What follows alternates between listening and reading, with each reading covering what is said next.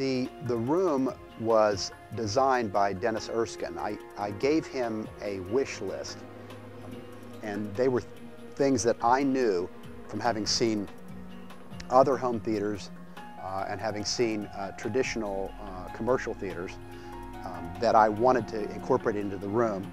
And that wish list, literally, I think there were 15 points or so from it, and Dennis put every one of them into the design and gave me a couple of designs that incorporate every single thing in the wish list.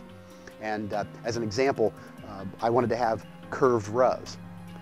In my previous room, the rows were straight, and I know that when you would sit in seats and you sit on toward the outside, you're not right in the middle, that you naturally turn your body toward the center of the screen.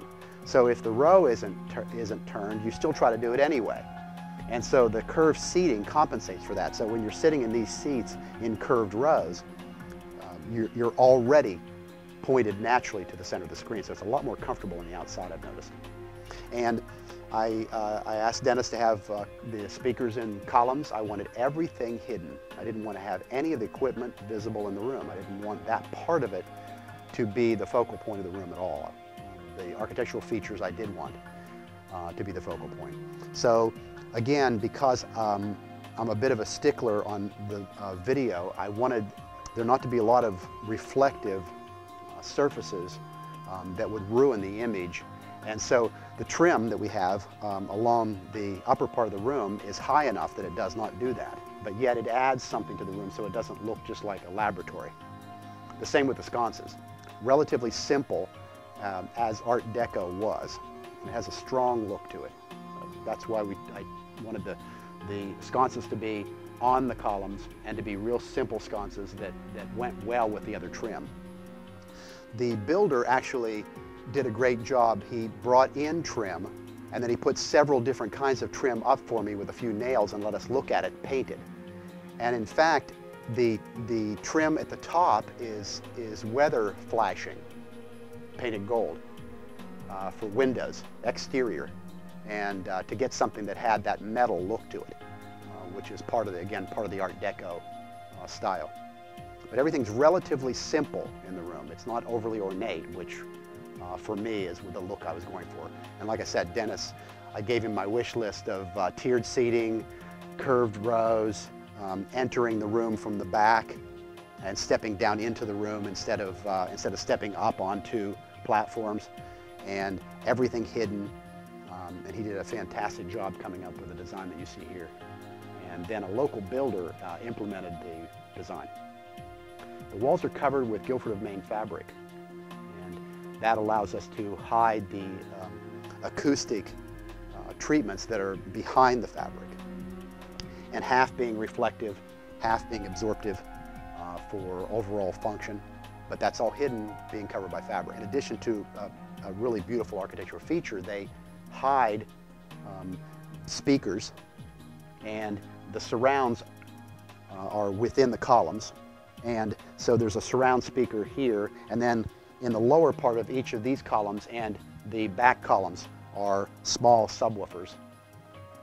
All of them are triad in-wall surrounds with triad in-wall subwoofers, and they augment the overall function of the large subwoofers that are behind the screen. The columns also hide the fact that the Guilford of Maine fabric has a certain width. So the columns actually hide the seams. So the seams, the fabric itself only has a certain length, and you would have to get a seam. So this way, there's a column that makes it so there doesn't have to be any seams along the walls. And they actually cover where the staple lines are. And each of these columns is actually more or less a dummy. That is, that this is a three-sided box that slides over another column that actually has a speaker mounted within it. And so it's quite nice, and the builder came up with that idea. And it makes it easy to access a speaker if you ever had to get into it. Also, all you have to do is take the trim off, and that slides right off. The stage is something that, very similar to the curtains, is part of a look of the room that gives it more of a traditional feel as one of the Art Deco style theaters. So that's the primary reason architecturally that we wanted to have the stage.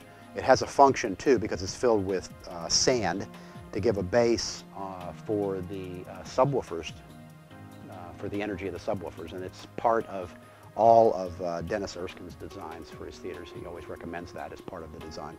This is on the upstairs, and so when we had the room renovated with the theater that you see now, the architect that originally designed the upstairs of the house assured us that the added several tons of weight that are inside that stage with the sand was not going to be a problem at all.